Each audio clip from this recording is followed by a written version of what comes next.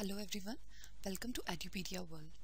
In today's lecture, we will discuss about baking powder, bleaching powder and plaster of Paris.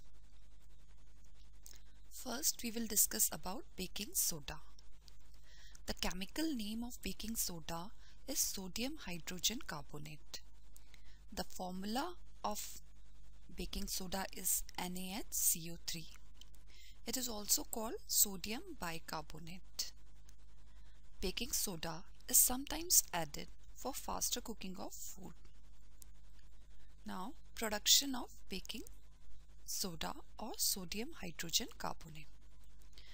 Sodium hydrogen carbonate is produced on a large scale by reacting with a cold and concentrated solution of sodium chloride, and that is called brine, with ammonia and carbon dioxide.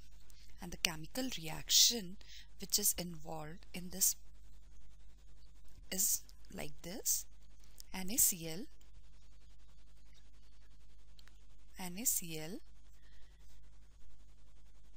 that is sodium chloride,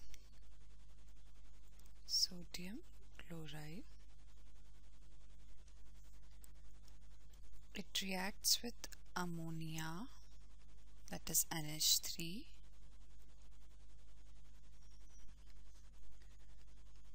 along with water, that is H2O, and carbon dioxide, that is CO2. It will produce NaHCO3 and NH4Cl. This is baking soda or sodium hydrogen carbonate, and this is ammonium chloride.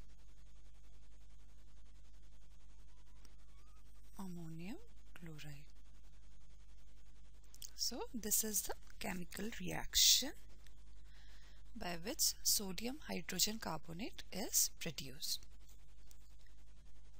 Now, properties of baking soda. Sodium hydrogen carbonate consists of white crystals which are sparingly soluble in water. It is a mild, non-corrosive base. The solution of sodium hydrogen carbonate in water is mildly alkaline. Now, the action of heat. When sodium hydrogen carbonate or its solution is heated, then it decomposes to give sodium carbonate with the evolution of carbon dioxide gas. We can see this in a chemical reaction also. When sodium hydrogen carbonate, that is twice NaHCO3, is heated, when heat is applied to it, Na2CO3, that is sodium carbonate,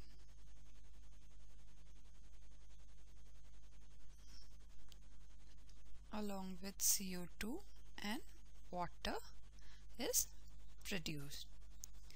This reaction takes place when sodium hydrogen carbonate is heated during the cooking of food. So, since sodium hydrogen carbonate gives carbon dioxide gas on heating, it is used as a constituent of baking powder. Now, uses of baking soda. Sodium hydrogen carbonate is used as an antacid in medicine to remove acidity of the stomach. Being alkaline, it neutralizes the excess acid present in the stomach and relieves indigestion. The second use is, it is used in making baking powder, or we can say that it is used in making cakes, bread, etc. Baking powder is a mixture of baking soda and a mild edible acid such as tartaric acid. When baking powder mixes with water, then sodium hydrogen carbonate reacts with tartaric acid to evolve carbon dioxide gas. We can see the chemical reaction when sodium hydrogen carbonate, that is AHCO3,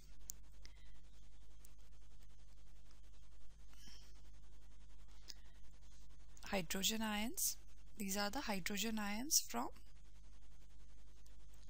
tartaric acid.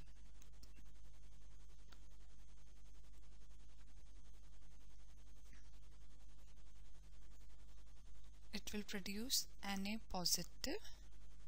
Sodium ions along with CO2 and water. The carbon dioxide gas which is produced gets trapped in the wet dough and bubbles out slowly, making the cake or bread to rise and become soft and spongy. If we don't use baking powder in the preparation of cake or bread, then the cake or bread obtained will be hard and quite small in size. So that's the reason why we add baking soda in making cakes and bread. Another use is it is used in fire extinguishers. Soda acid type fire extinguisher contain a solution of sodium hydrogen carbonate and sulfuric acid in separate containers inside them. And when the knob of the fire extinguisher is pressed, then sulfuric acid mixes with sodium hydrogen carbonate solution to produce a lot of carbon dioxide gas. So these are the uses of baking soda. Now we will discuss plaster of Paris. Plaster of Paris is calcium sulfate hemihydrate or calcium sulfate half hydrate. The formula of plaster of Paris is CaSO4.half H2O. The name of plaster of Paris comes from the fact that it was first of all made by heating gypsum, which was mainly found in Paris. So this is named as plaster of Paris. Now preparation of plaster of Paris. Plaster of Paris is prepared from gypsum, and the chemical formula of gypsum is CaSO4.2H2O, or chemical name of gypsum is calcium sulfate dihydrate. Gypsum is calcium sulfate containing 2 molecules of water of crystallization. So plaster of Paris is prepared by heating gypsum to a temperature of 100 degrees Celsius in a kiln. And when gypsum is heated, it loses 3/4 of its water of crystallization and forms plaster of Paris. So the chemical reaction in the preparation of plaster of Paris is like this: CaSO4.2H2O. This is gypsum. When it is heated at 100 degrees Celsius in a kiln.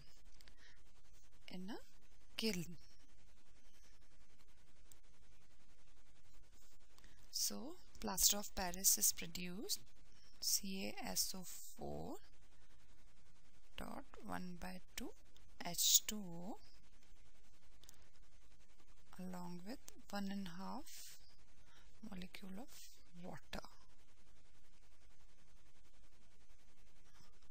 This is plaster of Paris, or we can say this is calcium sulfate half hydrate.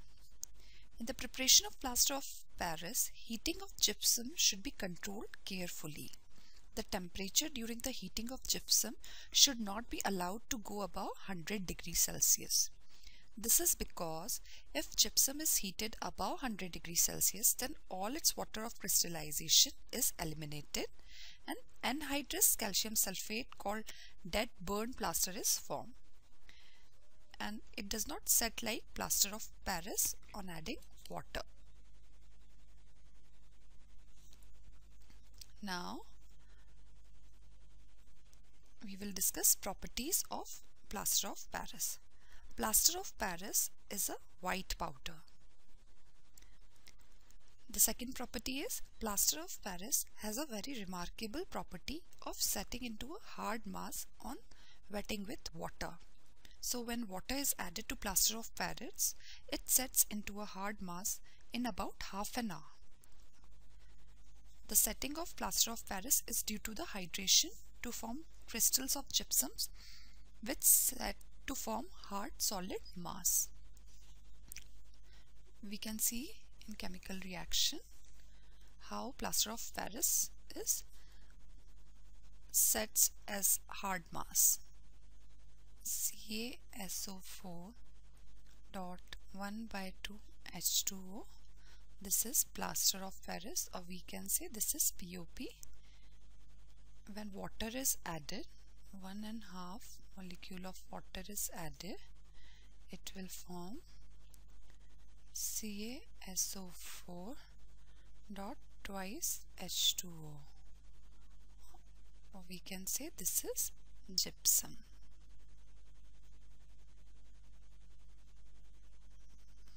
This is gypsum. And plaster of Paris should be stored in a moisture-proof container, because of the presence of moisture can cause slow setting of plaster of Paris by bringing about its hydration. Now, uses of plaster of Paris. It is used in hospitals for setting fractured bones in the right position to ensure correct healing. It keeps the fractured bone straight. This use is based on the fact that when plaster of Paris is mixed with proper quantity of water and applied around the fractured limbs, it sets into a hard mass. In this way, it keeps the bone joints in a fixed position. Second use is, it is used in making toys, decorative materials, cheap ornaments, cosmetics, and chalk. The third use is, it is used as a fireproofing material. Another use is, it is used in chemical laboratories for sealing air gaps in apparatus. Another use is, it is used in making surfaces like the walls of a house smooth before painting them, and for making ornamental designs on the ceiling of houses and other buildings. Now we will discuss about bleaching powder. Chemical name of bleaching powder is calcium oxychloride, and its chemical formula is CaOCl2. Now, production of bleaching powder. It is prepared by passing chlorine gas over dry slaked lime. The chemical reaction is calcium hydroxide, CaOH whole twice. When it reacts with chlorine, this is calcium hydroxide or slaked lime. When it reacts with chlorine, it will produce CaOCl2 along with water. This is calcium oxychloride or bleaching powder. Now, properties of bleaching powder. It is a white powder which gives strong smell of chlorine. It is soluble in cold water. The small insoluble portion always left behind is the lime present in it. It reacts with dilute acids to produce chlorine. When bleaching powder is treated with an excess of dilute acid, all the chlorine present in it is liberated. Let's take an example. When bleaching powder is treated with dilute sulfuric acid, what happens? CaOCl2, this is bleaching powder. When it reacts with dilute sulfuric acid, this is calcium oxychloride, or we can say this is bleaching powder. When it reacts with dilute sulfuric acid, calcium sulfate along with chlorine and water. This is calcium sulfate.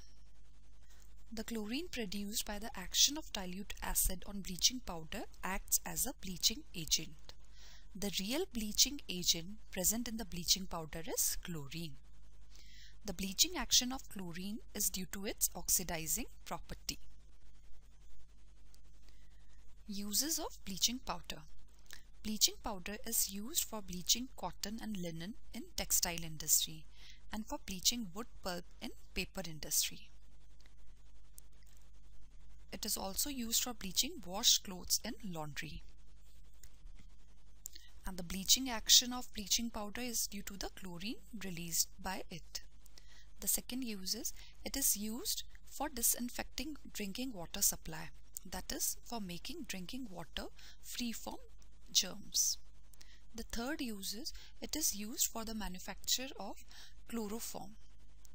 Another use is it is used for making wool unshrinkable. The last use is bleaching powder is used as an oxidizing agent in many chemical industries. Thanks for watching Edupedia World Videos.